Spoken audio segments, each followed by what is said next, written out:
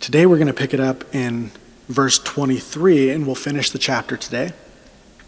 And before we dive into the details of it, I want to just give you a brief flyover of the kind of three movements as I see it of this final section of chapter 2. First, verses 23 through the first part of verse 24, Paul gives negative commands. Negative commands. Essentially, for you to avoid being a dishonorable liability. A dishonorable liability. We've just finished with Paul in the previous section of this chapter talking about vessels for honor, for an honorable use, and those for dishonor, dishonorable use. On the heels of that, Paul gives negative commands with a view towards our being honorable vessels. But then after that, in the second half of verse 24 through the first half of verse 25, Paul gives positive commands. So he gives negative commands, don't do this, don't be like that. But then he gives positive commands with a view towards our becoming more like Jesus, that we might lean into the holy calling we've been given in Christ to be honorable vessels for good use in the household of God. So he gives negative commands, then he gives positive commands, and then he gets underneath all of that to the motivation behind these commands. Verses 25 through 26 demonstrate the motivation in us not doing certain things and engaging positively in other things. The motivation is the repentance and salvation of those who have been captured by the enemy, who are slaves of sin and death in the kingdom of darkness. We're to be set to good use as honorable vessels, not dishonorable. So we're not going to do certain things, and we are going to do other things that we might fulfill our purpose. Ultimately, we discussed this a lot in the short life of Northwest Church already. But underneath everything, underneath every motivation, the foundational motivation of God and all that he does and all that we're to do is his glory. And it's to that end that he desires that people be born again.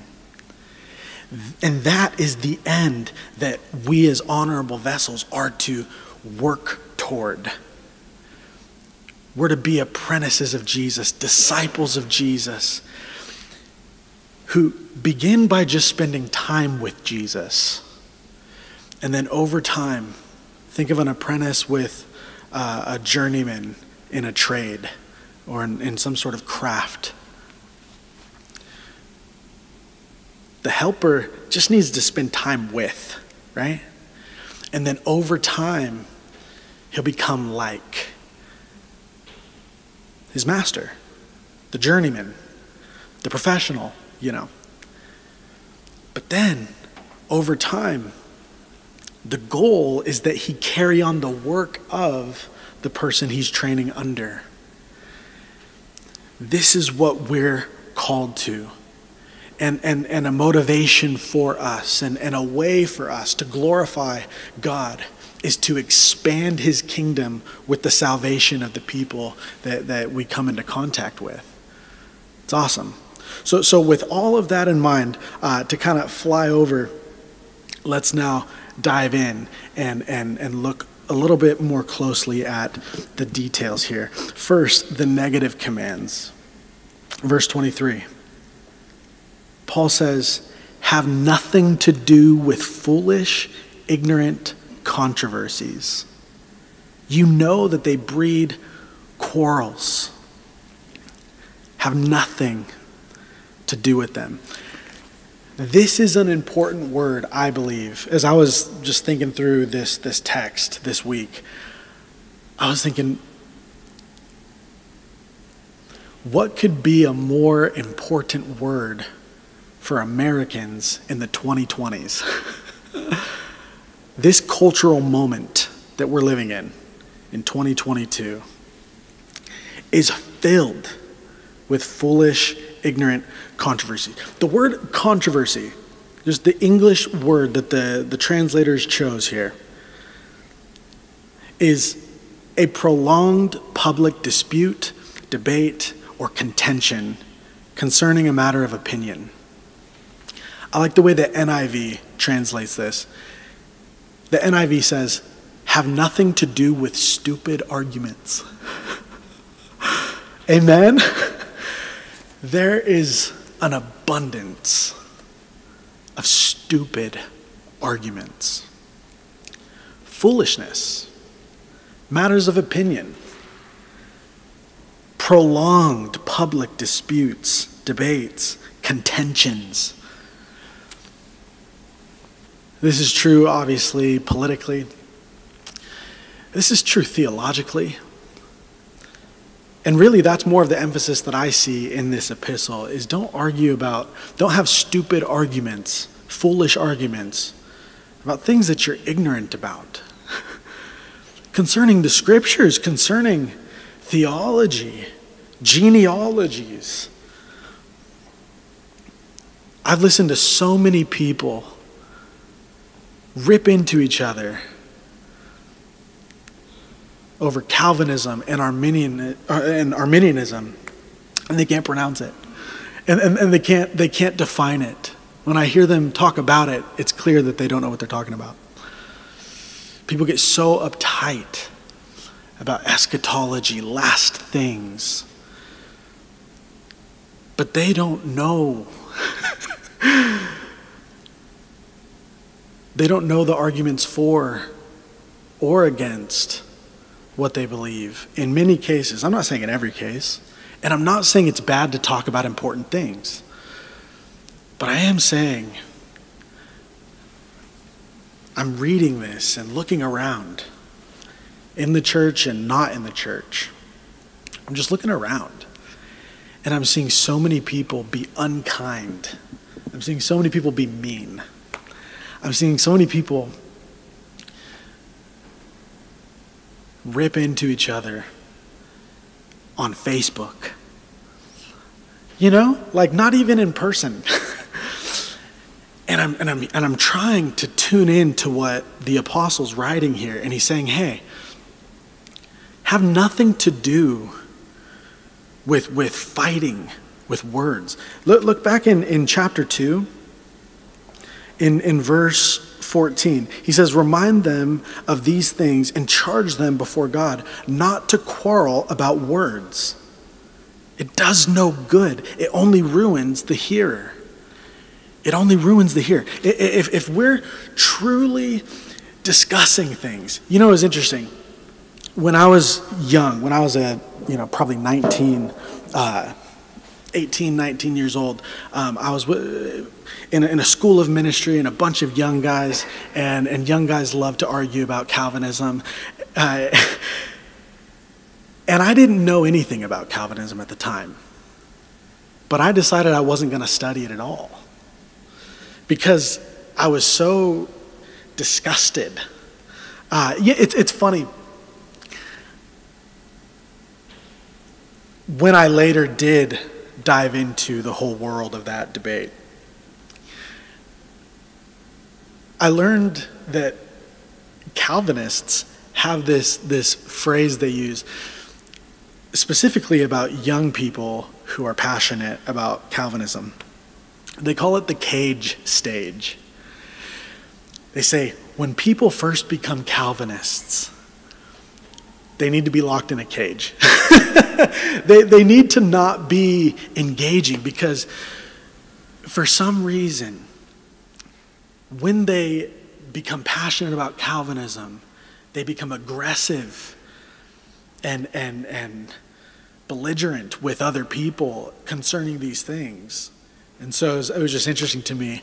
I was listening to these older guys, all with white hair, saying, there's the cage stage. And then after a year or a couple, hopefully, we can let them out and they can be nice and engage in these things. Because and all of these guys are Calvinists. They're like, these are good and right beliefs. I agree with them.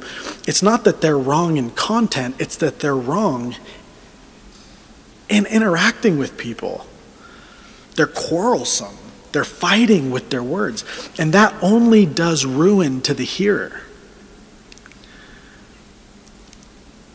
Yes, engage in conversations about important things, 100%. But not if you're going to do it in a way that's going to ruin the hearer. This is interesting from Paul, because Paul was one who proclaimed the truth, and anywhere he went, there was either a revival or a riot or both. It's not that we need to be afraid to talk about important things. This is what it is. We must be more concerned about the person that we're talking to than we are about winning an argument.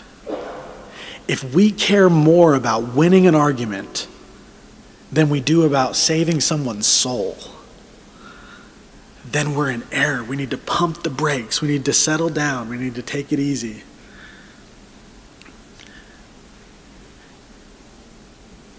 It does no good. Have nothing to do with foolish, ignorant stuff. A good starting place is to get to a point where you've earned an opinion. Earn an opinion. Don't speak in ignorance with authority. That's silliness, right? Don't speak until you've earned an opinion on it. Study like we've already studied in this epistle to show yourself approved unto God, a workman who doesn't need to be ashamed, rightly handling, rightly dividing the word of truth. We need to be mindful of delivery and also mindful of the person we're interacting with and engaging with, because sometimes you can tell if somebody's wanting to actually have an honest and sincere conversation about important things, or if they're just wanting to pick a fight. I think wisdom says if somebody wants to pick a fight, just disengage.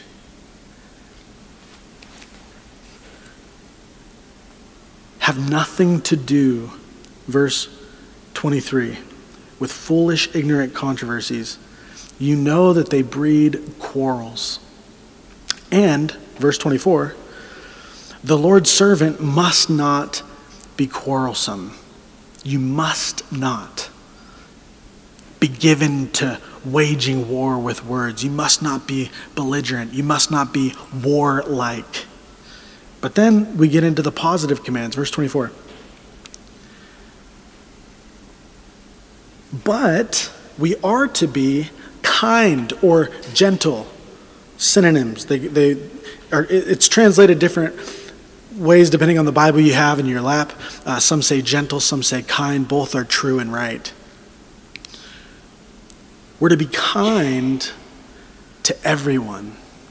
And there's no requirement attached to that. It's not. We are to be kind to everyone with the same color skin as you and me. It's not we are to be kind to everyone who votes the same way as me or you. It's not that we are to be kind to everyone who holds your same theological views and opinions.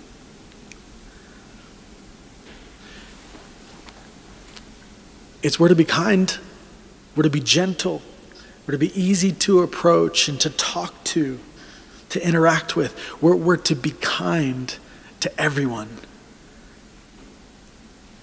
No requirement attached to that. To all people. And we are to be able to teach. So we're to be kind, we're to be gentle, and we are to be able. Able to teach. If we are in a scenario where Calvinism comes up, or eschatology comes up, or whatever it is comes up, that could in one case be something we just need to avoid. But in another case, be the most, like if someone's really wrestling through Calvinism and Arminianism and what about the millennium or what about eschatology and the rapture and all of these things that can produce fights. But if somebody's really just genuinely wanting to have a conversation about it, we need to be able to teach, able to answer, able to help, to instruct. The idea here, if you study the Greek, packed into this is able to skillfully teach.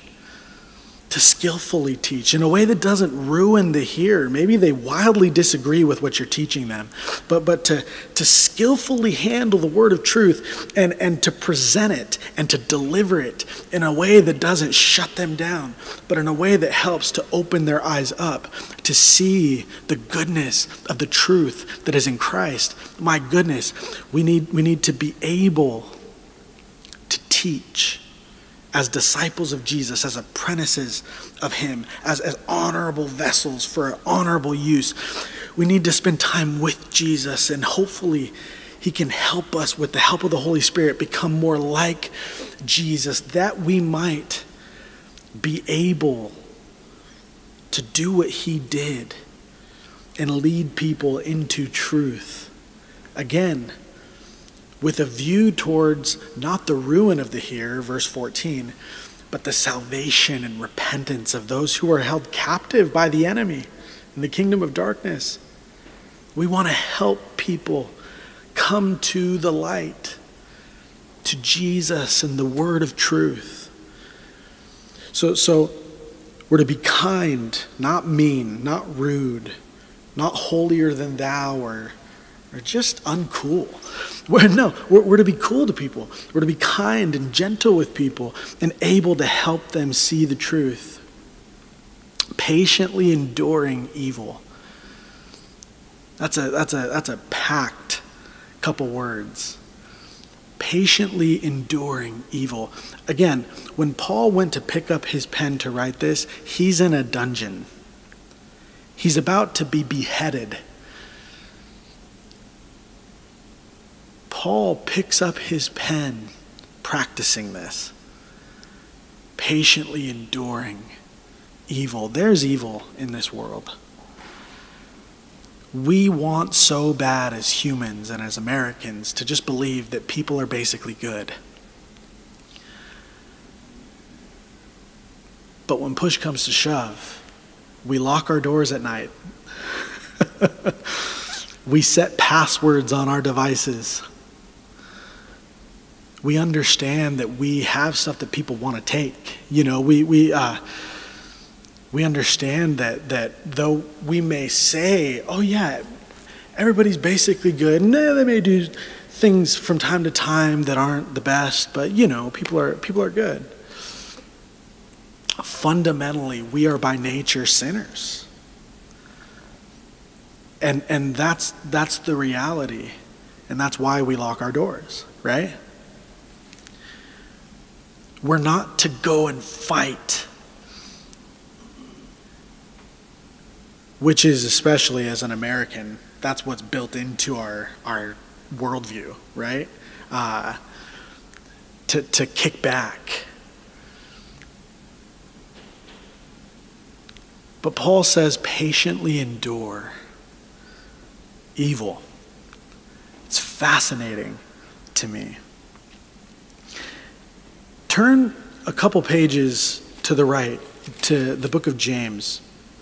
Oh, more than a couple pages. It's past Hebrews.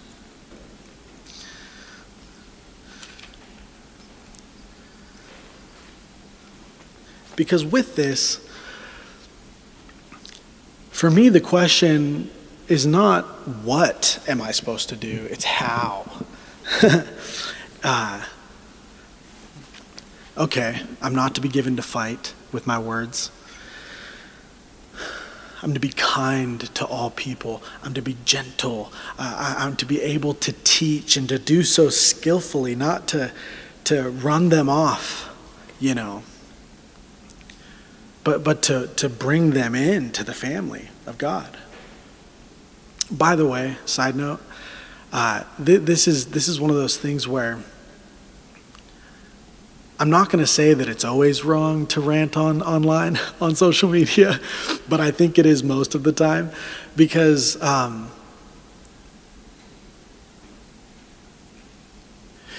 we have courage behind a screen and a keyboard to say things that we would never say in person.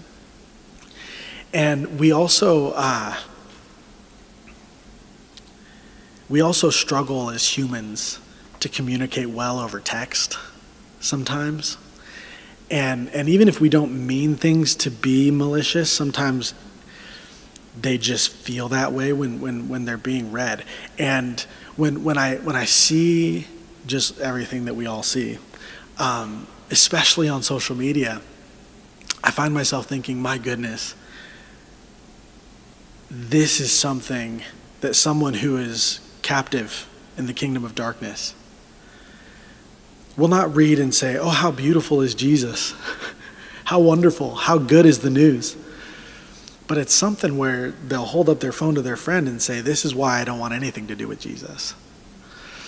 And so just a word of encouragement to prayerfully consider how we engage with people, not just on social media, in person too, but in the day and age we're living in, we really, I think, need to be thoughtful.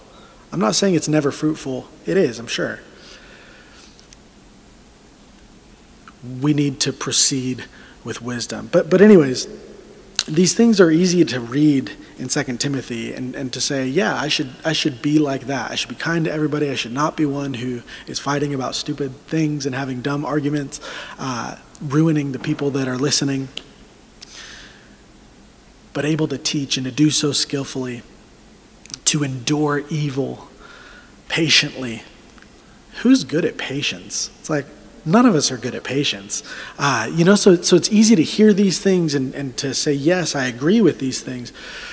But the New Testament really does give us instruction, examples, and help to be honorable vessels, to be more like Jesus, to carry on the work of Jesus. And so this morning, I kind of just want to give a little bit of an avalanche of just scripture and of Jesus as we consider not just what we're called to do, these negative commands, don't do this, don't be a fighter with your words, do this, positive commands,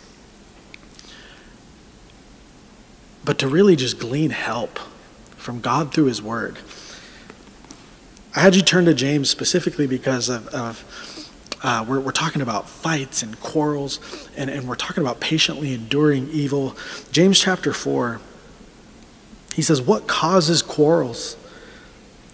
Speaking of quarrels and fights, what causes them? What causes fights among you? Is it not this, that your passions are at war within you? You desire and do not have, so you murder. You covet and cannot obtain, so you fight and quarrel. You do not have because you do not ask. You ask and you do not receive because you ask wrongly to spend it on your passions. You adulterous people, do you not know that friendship with the world is enmity with God? Therefore, whoever wishes to be a friend of the world makes himself an enemy of God. Or do you suppose that it is to no purpose that the scripture says, he, God, yearns jealousy over the spirit that is made to dwell in us? But, verse 6, he gives more grace. Praise God for that. Because I too often fit the description of people with disordered desires and passions who get themselves into trouble going after those disordered desires. But God gives more grace. Verse 6, therefore it says, God opposes the proud but gives grace to the humble. Most of the time when we're arguing in a way that's not good, we lack humility. That's just something to be mindful of. God resists the proud, but he gives grace to the humble. May the Lord help us to be humble and receive his grace. Verse 7, submit yourselves, therefore, to God. Resist the devil, and he will flee from you. Draw near to God, and he will draw near to you. Cleanse your hands, you sinners, and purify your hearts, you double-minded. Those of you who want to be honorable vessels, God desires clean vessels. So cleanse your hands and purify your hearts, you double-minded. The idea, don't be double-minded. Cleanse yourself. Purify yourself. Check out verse 9. Be wretched. Huh? Yeah. And mourn and weep. I thought we were supposed to be joyful and laugh and everything is awesome. Haven't you seen the Lego movie? James says, in the New King James, lament and mourn and weep. Let your laughter be turned to mourning and your joy to gloom. What? Yeah. Humble yourself in the sight of the Lord. I lost my place. Where am I at? Verse 10. Thanks. Humble yourselves before the Lord, and he will exalt you. He will lift you up. So it's not that you're going to stay down, but you need to understand a right view of yourself and the world that you're living in, the reality that you're a part of. And the Lord will lift you up. He'll exalt you. Verse 11, talking about fighting with your words. No. Verse 11, do not speak evil against one another, brothers. We need to hear that. We need to hear that. Do not speak evil against one another, brothers. The one who speaks against a brother or judges his brother speaks evil against the law and judges the law. But if you judge the law, you are not a doer of the law, but a judge. We can get so upset, even about good things, that all of a sudden we become transgressors.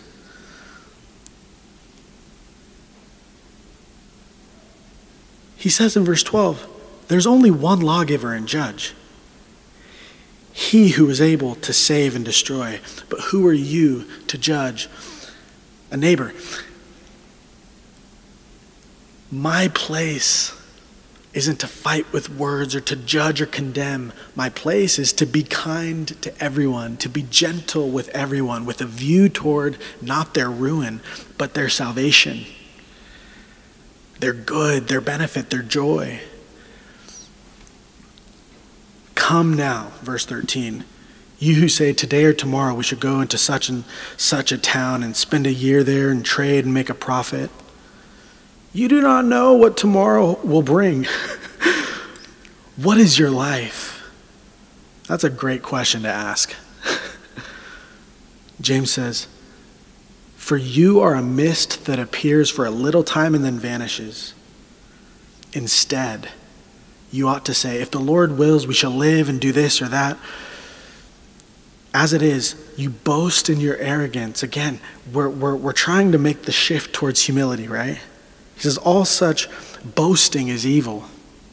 So whoever knows the right thing to do and fails to do it, for him it is sin. Come now, chapter 5. Come now, you rich.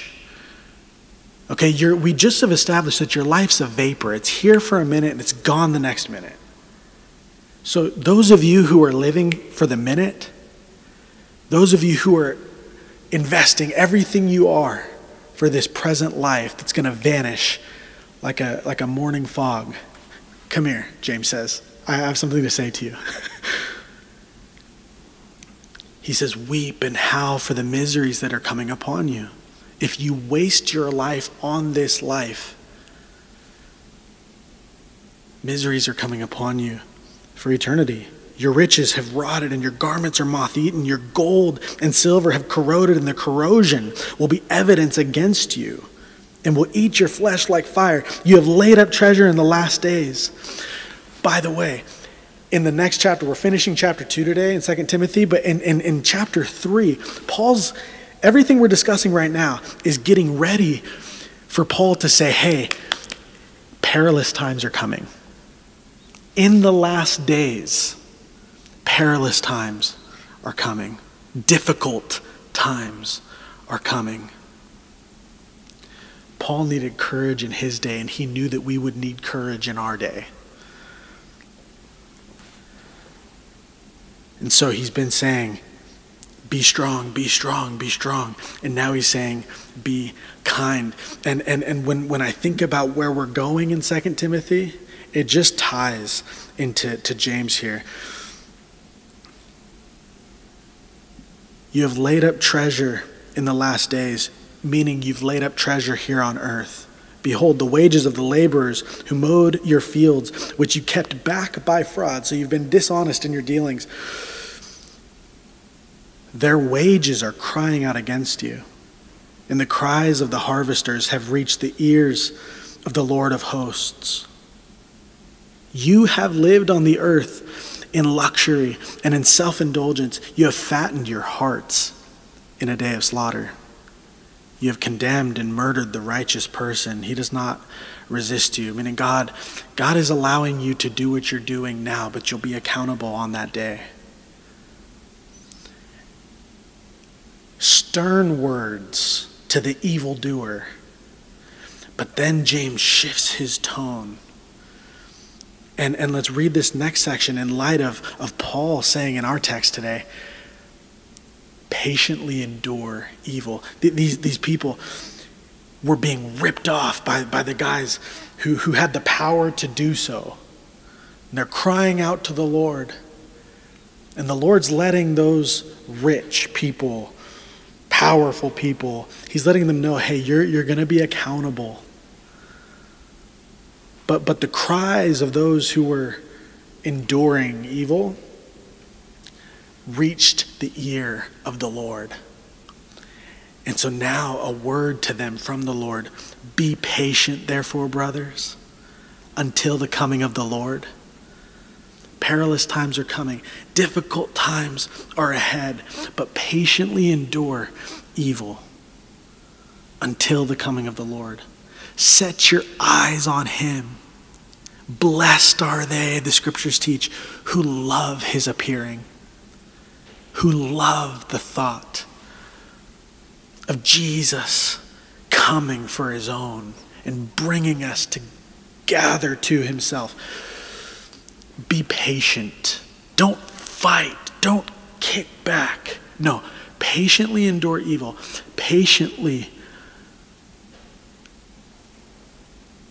wait until the coming of the Lord. See how the farmer waits for the precious fruit of the earth, being patient about it until it receives the early and late rains. You also be patient.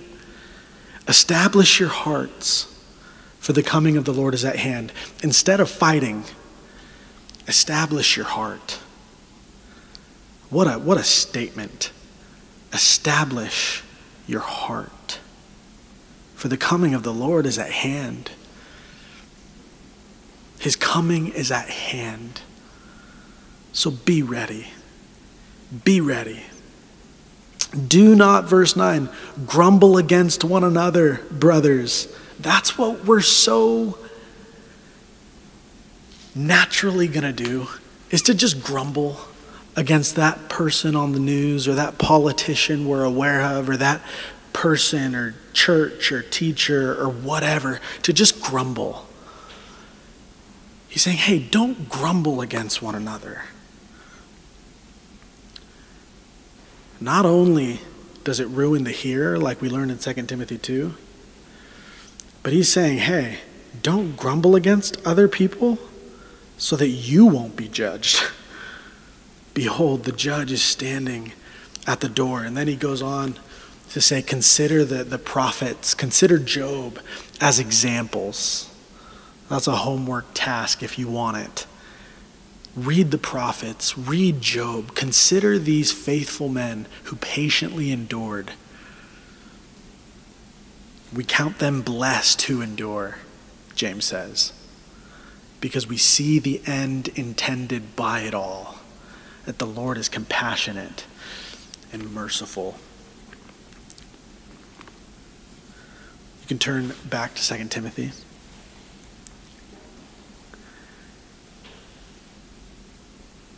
I wanted to just fly through that big section of Scripture because God's given us His Word to help us, right? But I want to shift gears now and not just look to an epistle, James, but check out in verse, let me see here, 25. He says, correcting his opponents with gentleness. Or excuse me, look back at verse 24. It says, and the Lord's servant must not be these things and must be the other things. He says the Lord's servant. That's Paul. Paul and many of the apostles identify themselves as that. And that's what all of us are to be. We're to be servants of the Lord. The Lord's servant must not be a fighter with words, but must be kind, able to teach, patiently enduring evil, all of this stuff with a view towards the salvation of the lost. But it's on my heart to just look at the true and better Lord's servant, Jesus Christ. In Matthew 12, you don't need to turn there, but in Matthew 12, Jesus heals the man with the withered hand. Beautiful story. Jesus says to the man, stretch out your hand, and the man stretched it out and it was restored. He had a crippled, paralyzed hand. He's restored and his hand's healthy like the other. But the Pharisees went out and conspired against Jesus how to destroy him. So Jesus does good. Jesus brings healing. And these guys go out and they conspire on how they're going to destroy him. Jesus, aware of this, he withdrew from there, it says, and many followed him. And he healed them all. And he ordered them not to make him known. And this was to fulfill what was spoken by the prophet Isaiah. We're talking about reading the prophets and considering them. Check out what Isaiah said. Behold my servant. Speaking of Jesus, the Lord says, behold my servant Jesus, whom I have chosen, my beloved, with whom my soul is well pleased. I will put my spirit upon him, and he, Jesus, will proclaim justice to the Gentiles. He will not quarrel or cry aloud, nor will anyone hear his voice in the streets. A bruised reed he will not break, and a smoldering wick he will not quench, until he brings justice to victory. I love that. And in his name, the Gentiles will hope. I love that. He is the Lord's servant. He, Jesus the Christ, is the honorable vessel who is kind to everyone, who is able to teach skillfully, who in his life here on earth, in a very, very real way, patiently endured evil.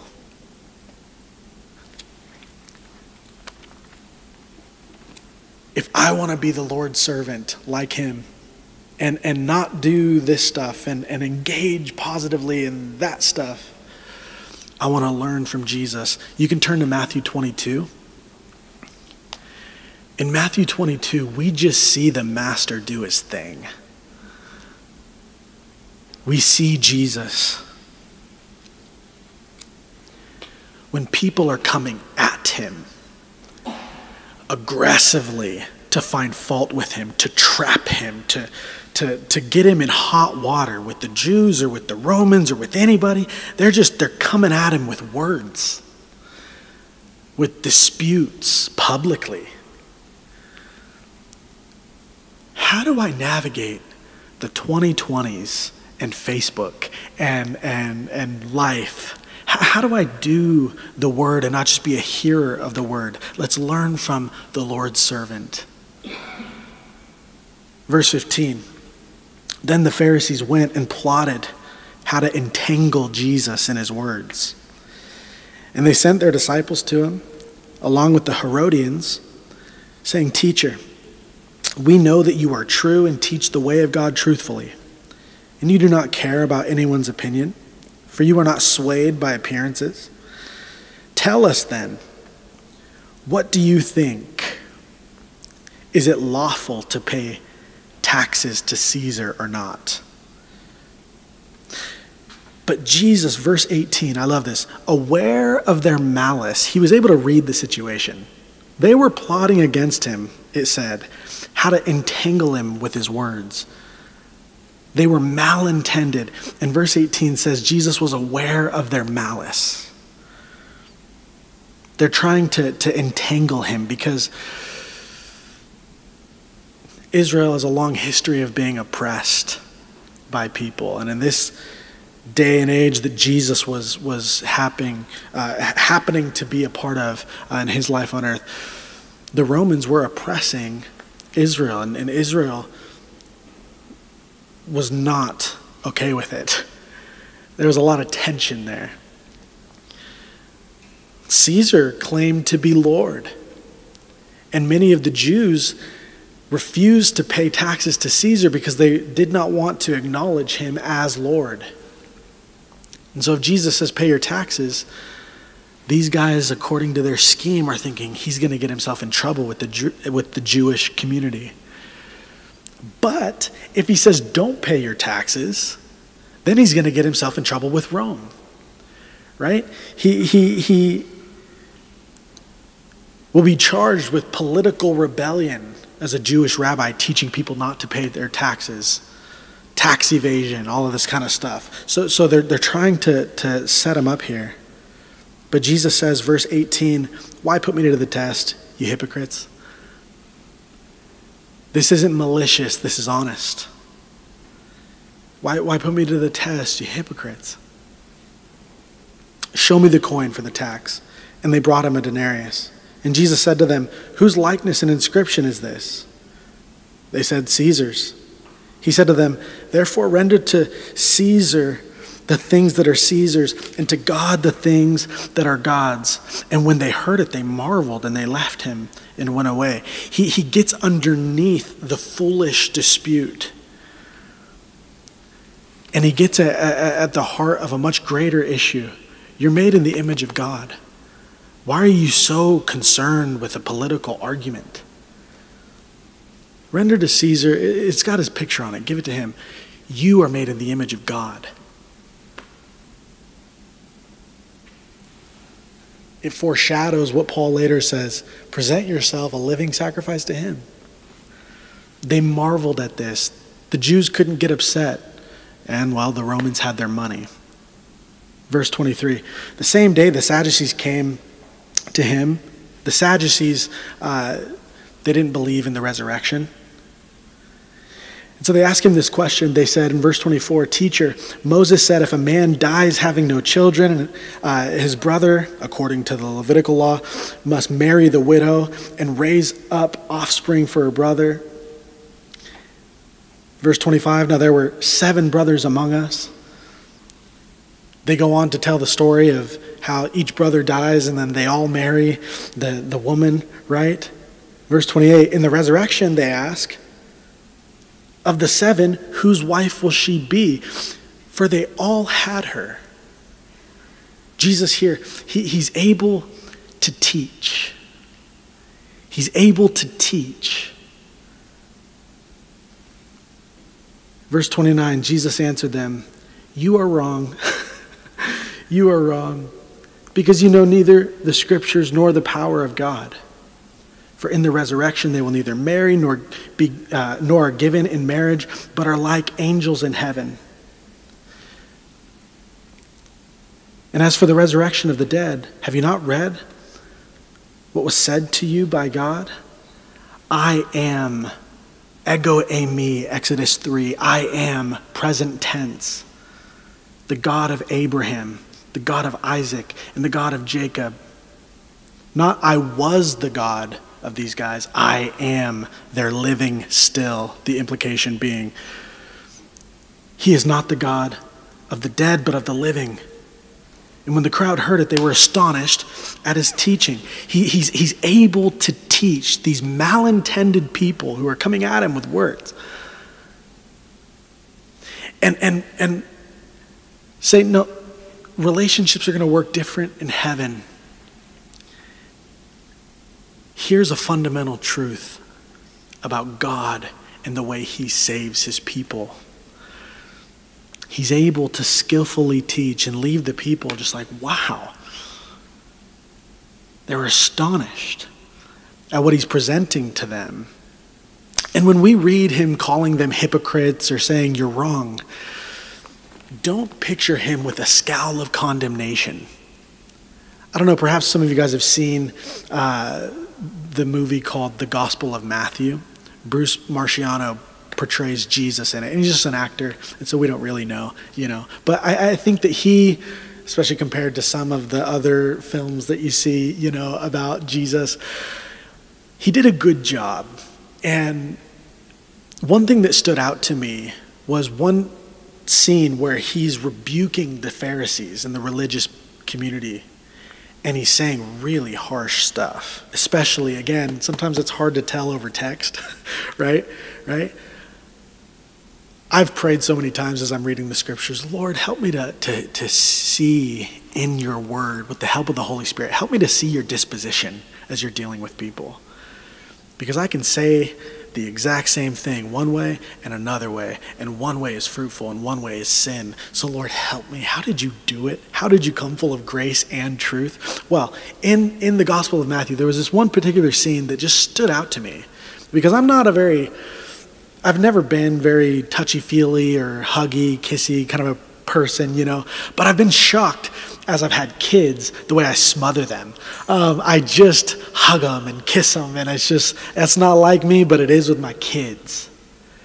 And there's this scene where Jesus is calling these Pharisees, he's like, you brood of vipers. Like, not good words, like hypocrites. But while he's talking to these guys who are just looking at him with hatred, Jesus just walks up to this Pharisee while he's saying all this stuff, and he just grabs his head and he gives him a kiss on the forehead. Like I would give a kiss on the forehead to my son. And I just saw that, and it stood out to me, and I thought, wow. In the beginning was the Word was with God, the Word was God. He was in the beginning with God, and all things were made through him, and without him was not anything made that was made. And the Word became flesh and dwelt among us. Jesus wasn't just a dude, he was also a dude that was truly and fully God. And he is creator of the very ones he's calling out as hypocrites and vipers. I love you, Pharisee. Kiss on the forehead. And he's able to teach them. And our generation is so concerned with being nice that we refuse to present truth, lest they reject us or be offended by us. Jesus was willing that people may reject him or misunderstand him or whatever. He was willing to take that risk or to make that move, knowing that that would happen with many, because he loved them enough to tell the truth. Kindness is a big buzzword. Love is a big buzzword in our culture, in these days we're living in. Be kind has become a slogan. Love wins has become a slogan. Good things, but it's almost as if people want the kingdom, but they want to reject the king. And they twist it to try and make it work in a way that seems great, but has no weight. And so the bottom falls out from underneath it, because cultural kindness is different than Christ-like kindness. There's two things that look very much similar at a glance, but are very different, because Christ-like kindness is rooted in love. He's kind to everyone. He's willing to offend that he might save, right? He loves them. He's willing to lay down his life for them. But cultural kindness doesn't actually care about the person. Cultural kindness is like just tolerate, right? Tolerance. Tolerate the differences. But here's the thing: if you put on a facade of kindness, a front, a fake, a mask of niceness, but you don't actually love and you don't actually care, a couple things are going to happen fast. One is everything about it is insincere, and so that'll become evident to everybody, right? And so at best, you have people putting on a fake front of niceness that people can see through. And at worst, if that's a best case scenario, it's just like enduring begrudgingly in a way that gives everybody distaste in their mouth. At best. At worst, it's a look of niceness with a heart of just hatred behind it. And if that's happening, if that's festering underneath the surface, it will come out the way we're seeing it play out in the world around us. People are saying, be nice, be kind, be tolerant. But with every day and week and month and year that's passing, we're just watching the, quote, United States become increasingly divided and malicious. It's radical.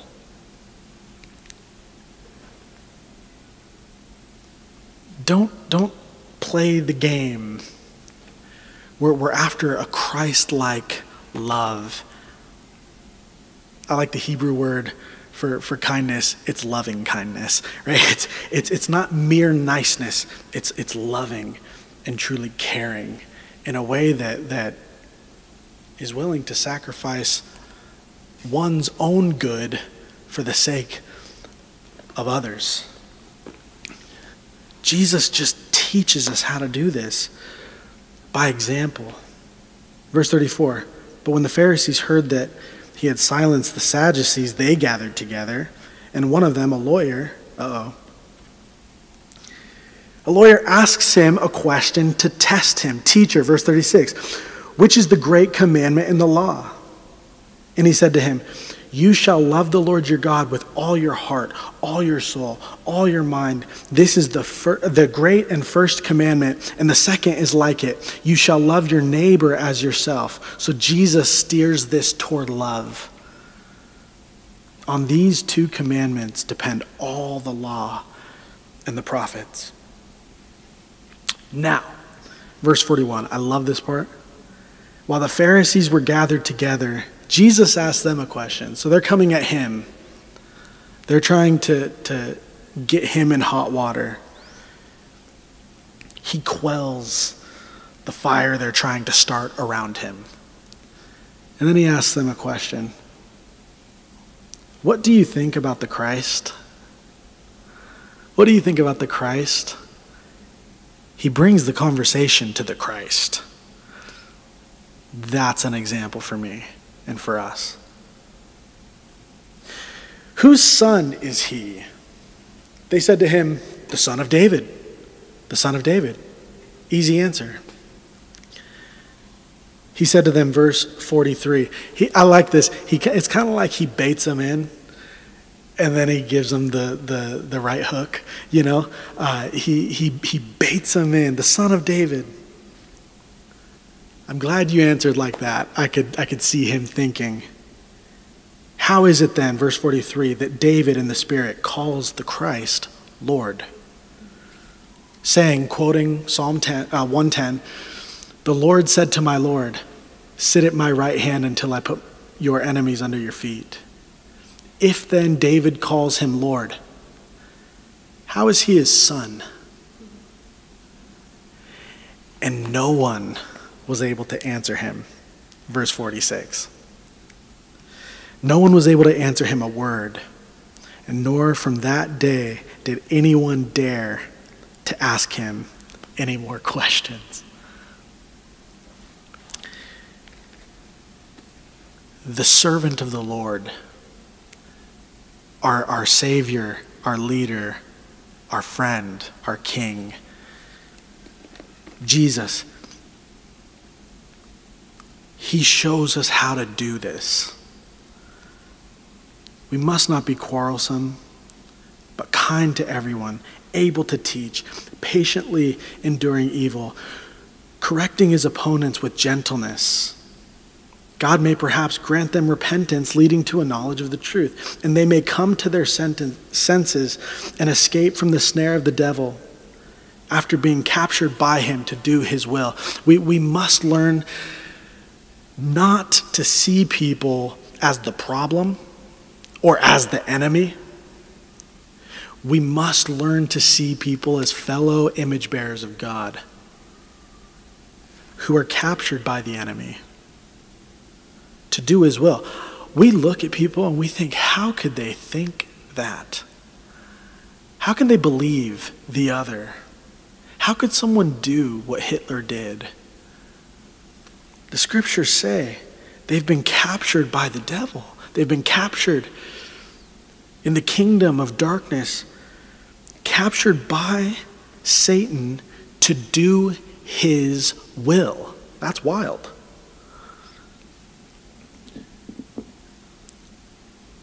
The Lord desires that we join in what he's doing and lead captivity captive, to go and capture them out of the enemy camp and bring them home with kindness and gentleness, with teaching, with patience, with Christ-like kindness and love. How do we do this? Again, look to Jesus. Remember, Jesus was kind to all kinds of people. There are all kinds of people in your life, and we're coming to a close here. But remember when the leper cries out to Jesus, and he just wants to be healed. But he was a guy who, because of his leprosy, was outcast by his entire community. Anytime anybody would come within, a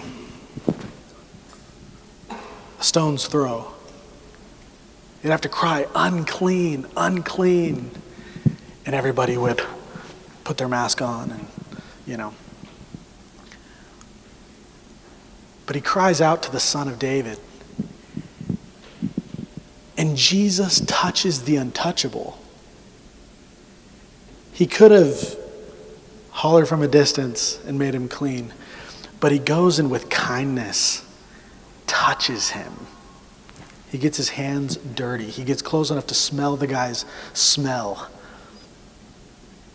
And he heals him. He touches the untouchable. Not only that, he does the unthinkable, speaking to the Samaritan woman. A Jewish rabbi would not speak to a Samaritan or a woman, much less a Samaritan woman. But Jesus extends kindness to her, breaking down all kinds of barriers in doing so. And he's patient with her. He's kind and gentle with her. He teaches her, John 4, all of this stuff about worship and what the Father's seeking. And he takes this one who no one would have anything to do with, and he makes her a useful, honorable vessel, effective in bringing many to him in that very story. He touches the untouchable. He does the unthinkable. He goes, and not only does he reach down, he reaches up. Not that Jesus truly could reach up to anybody, but a Pharisee, Nicodemus, who wants to meet him at night. I don't know for sure. Many have suggested that Nicodemus wanted to meet with Jesus at night because he didn't want to be seen with Jesus. It wasn't that Jesus would be inclined to say, I can't be seen with a woman, a Samaritan woman in public. The Pharisees likely thinking, I don't want to be associated with him. But Jesus is willing to meet with him under the cloak of night, And he gives him John 3:16. He imparts to him gold. Religious elite. All kinds of people. A Roman centurion. Jesus heals his servant. A Jewish trader who's siding with Rome. Matthew, the tax collector, despised by patriots of Israel. Jesus calls him and makes him a disciple. And Jesus is a peacemaker between him and someone that would kill him if given the opportunity earlier. Simon the Zealot, a dagger bearer. These guys would put knives in their robes so that they could stab people like Matthew because they were tax collectors siding with Rome. Jesus calls them and they both serve alongside of each other. Jesus makes peace among people who would normally just be fighting over all kinds of stuff. Not just people who would ultimately follow him, but people who would betray him. Jesus calls Judas friend when he's betraying him. When they come to arrest him, when the mob comes to arrest Jesus, and Peter lops off the servant's ear, Jesus extends kindness and heals the guy's ear. He puts it back on his head. You name the story. You name the category of person that Jesus is willing to extend himself to. Ultimately, Titus, in the book of Titus, I need to check my notes. I won't for the sake of time. But us, God extends his kindness towards us and saves us. We who were at enmity with him.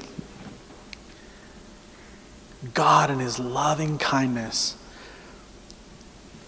saves us and brings us into the family. And so as we go our way in just a minute, just consider, how might the Lord lead you in being a doer of the word? I'd say this week, but just in life moving forward. Who are the people that are lost, that are held captive by the enemy, that the Lord's put you in their sphere? May the Holy Spirit use us to be Christ-like and useful with a view toward the saving of people who just need Jesus. It's my prayer that God would use me, and it's my prayer that God would use this church to be a place where people can come and be loved and be cared for and be taught and be saved. In Jesus' name, amen.